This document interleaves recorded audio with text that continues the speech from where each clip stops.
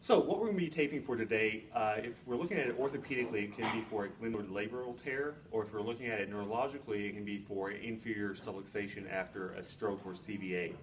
So one of the easiest tests for a glenoid labral tear orthopedically is an O'Brien's test. So in this case, we're going to take him up and we're going to internally rotate his humerus and take him across. Now, if the labrum's torn, he's not going to be able to withstand this pressure. So I'm going to come in, and he can't hold that. So from here, what I'm going to have him do is, you can go ahead and let his arm drop down.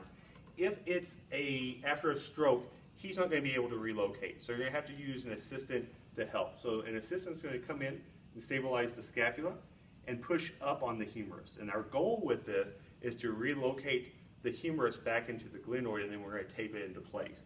Now, with him being orthopedically involved, he's going to be able to self-relocate by just weight bearing through the arm. So he's going to put his hand on the table, he's going to put his weight down through there. So again, that's relocating the humeral head up. I've taken a measured around his deltoid. I'm going to take this, I'm going to tear it in the center. That center I'm going to open up, I'm going to apply just a little bit of stretch to restore what was lost when I took the backing off. And that's going over his AC joint. From there, I'm just taking paper off tension around the humeral head, kind of working through the anterior and posterior heads of the deltoid. But again, it's the fascia and neurological conditions that we are affecting with this.